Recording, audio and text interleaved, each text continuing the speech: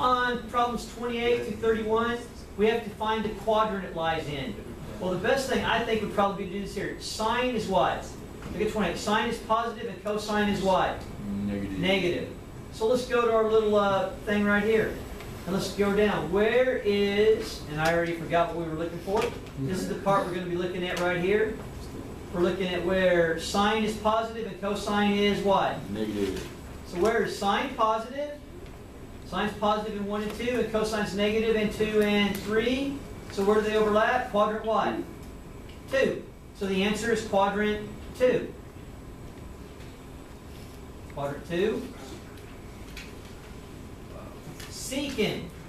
Secant is the reciprocal of cosine, and cotangent is the reciprocal of tangent. But we know secant is what? Negative, and cotangent is what?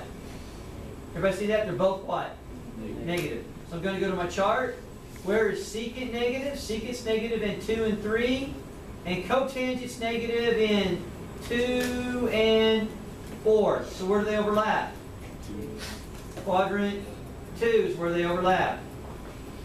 Oh, I see a little. I'm trying to fix my little problem here that I realized. Woo, yay! Put that back. Okay. Quadrant 2. Problem 30. Where is cotangent positive and cosine what? Negative. Negative. Let's go back for cosine being negative. Cosine's negative in 2 and 3, but cotangent is positive in which one? 3. 3. 3 and 1. So the answer is quadrant 3.